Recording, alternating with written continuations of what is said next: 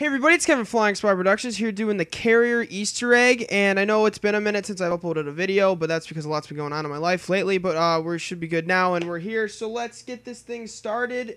This was pretty difficult, but we got it done, and it took a minute, but let's go. Let's do this. Okay, the first step is finding the secret power switch in the cargo area where the security little bot is. You throw a teleport grenade in there, and you hit the power station in there, and you're going to get teleported out. And this is the easiest step, so get ready for the rest. Alright, part 2 is the weapons disposal machine. Is where you have to turn in weapons to that hand that's coming out of this machine. You can use box weapons. We use wall weapons as well. And you got to get 3 parts to the fishing pole. And it really depends on how lucky you are with it. But after this, you can do the grenade disposal. Alright, part 3, or step 3, is the grenade disposal machine. Now this gets difficult the more you do it. So obviously, as you can see on the screen, you need to hit all these in a row. And to start it for this, you have to throw in a teleport grenade. And it's easier if you do it like in parts. So if you try to do this all in one round, you're not going to be able to do it because it gets too difficult. But so basically, you know, you just want to wait till you have the shot perfectly lined up and then match up the grenade in the correct order. And then you'll start to light up the lights on the right side, green, and you have to do it 3 different times. Obviously, it gets harder as it goes on. So as you can see, row 3 is huge. And it'll continue, though. Like, it doesn't reset per round, so you have plenty of time to do this. And if you're having like a really tough time with like the way that's like the game's going, if you start the round, it resets it so it gets easier. After all the lights light up, a little data pack will pop out of the wall next to the machine. You're going to go run and take it to the vault with there's going to be red lights on the right side of it, and you're going to put this one in. When you put it in, one of the lights is going to light up, and that's going to continue to do that as we collect these tablets, which is now what we're doing in all the steps. So then after Oz gets done talking, you will move on to step 4.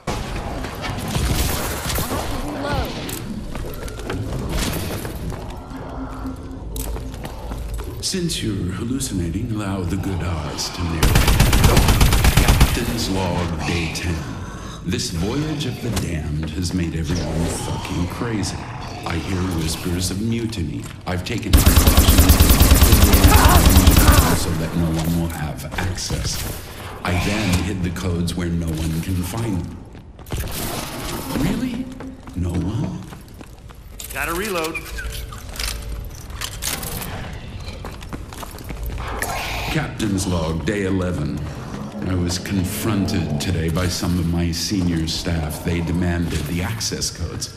I reminded them who was in charge. Alright, step 4 is the drunk maze. Now, when you turn in weapons, you're eventually going to get this bottle. You're going to get this pretty early on. It's not hard to get at all. I've gotten it like our 3rd weapon without getting a part for the actual fishing pole. But you're going to get drunk off of this.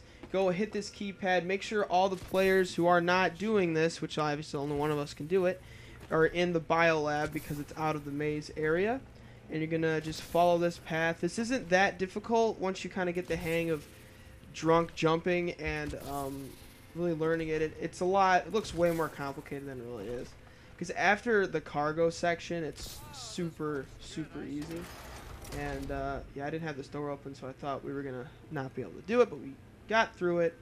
And you're going to go through here, lift area, and we're going to go down to moon pool. And again, they make this look way more complicated than it has to be. But eventually, we're going to get to that teleporter in the hangar spawn. And there's going to be a tablet in front of it. And you're going to pick up the tablet. And you're going to teleport. And then you won't be drunk anymore on the other side. When you come out of the other side anyway. And then we're going to put it in the vault.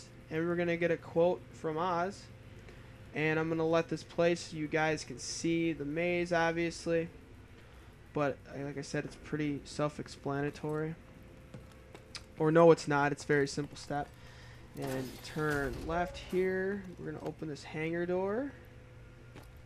And jump over these boxes. And there's the tablet. And we're going to teleport. And then, hopefully, here's Oz's quote. I'm going to have to run back to the vault. And then I will move on to step 5. Shit, I gotta read another one of these. Okay. Captain's log, day 12. The crew tried a different tack today. Alright, step 5, my favorite step. This is how we get to Oz's Island. So you're going to kill teleporting zombies, and you're going to get these little pieces which look like teleport grenades. When you kill them, you got to get 20 of them and slowly but surely put them into the teleporter that doesn't work. That's under the biolab bridge thing. And you're going to put it in there, and eventually it'll light up blue, and then you can use it. So we're going to use it right now, and we're going to go to this bitchin' ass island, and you're going to have a player get a shovel before you guys actually come here. And we're digging around. I think only one player can get a shovel. We dug it up before. We didn't realize we had it, and then it comes up in this box, and it's not that hard to find, so pick it up. You get 2,000 credits, whoever picks it up.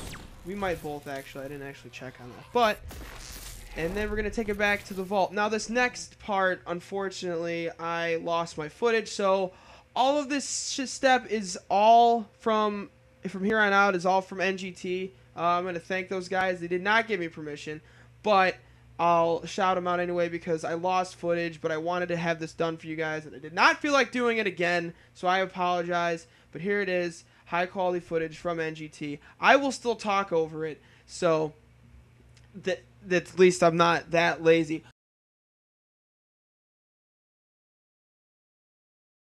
Alright, so you're going to be in the map, and these treasure drones are going to drop this little lever.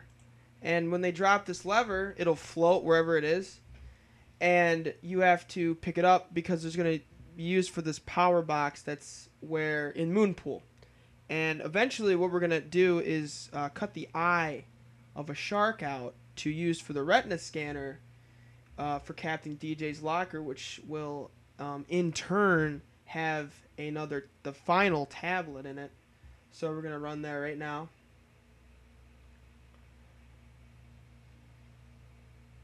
And I just remembered that this isn't going to have any sound. Okay. All right. So here we go. We're going to put it right in the power box. And now we are going to go about cutting the shark's eyes out. Now you're going to have a player go in the cage. When you see the shark here, you have to kill zombies around this area. And this...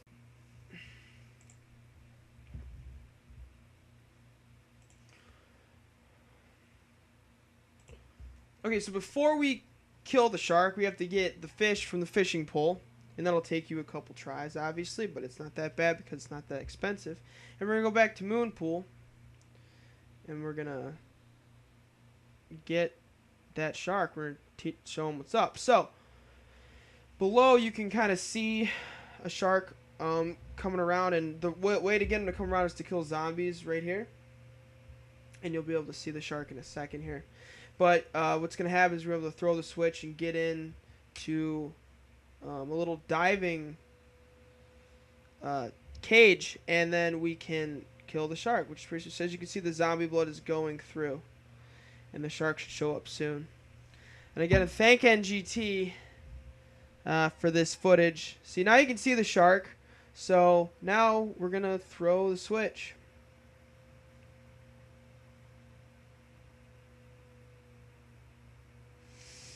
And here's the cage. All right, so we're going to get in here. And we're going to cut the shit out of this shark. That's what we're going to do. So it's going to come up. It's going to start biting the cage right here. And just playing the waiting game now. Here he comes. There he is. So we're going to cut his eye out. We're just slice and dice. And we got the eye. We got the eye, guys. We got it. And now we're going to take this to Captain DJ's locker. And then we're going to get the final tablet and put it in the vault. So, I'm going to show you guys the end cutscene. So, like, comment, subscribe. Kevin Flying Smart Productions. Sorry I haven't made a video in a while. Sorry that I couldn't get the end of this video. But thank you, NGT, for letting me use their footage. They did not give me permission. But I hope they won't sue me. And I'm obviously not going to make any monies off this video, so that sucks. But I wanted you guys to have, you know, something to refer to, because I know you guys kind of look forward to the Easter eggs. And again, I apologize, couldn't get the footage, it died. It sucks. It's awful. Anyway, after you get that final data pack or tablet into the vault, you're gonna have to get a C4 from the weapons disposal guy. So that'll take you a little bit. It's really not that hard to do. I don't have the footage, obviously, so I'm just explaining it now because it's really not worth it to show you it. I mean, like, you just get a C4 from him, and then you put it into the vault, and you end the game, and here's the cutscene. This ship's about to become one big tax write-off. Who pays taxes? Hey, no one gives a fuck, okay? We got 2 minutes before we're all guzzling seawater. Move!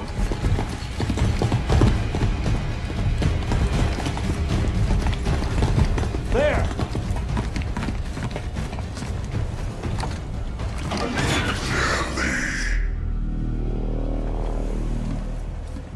Lilith, what are you doing?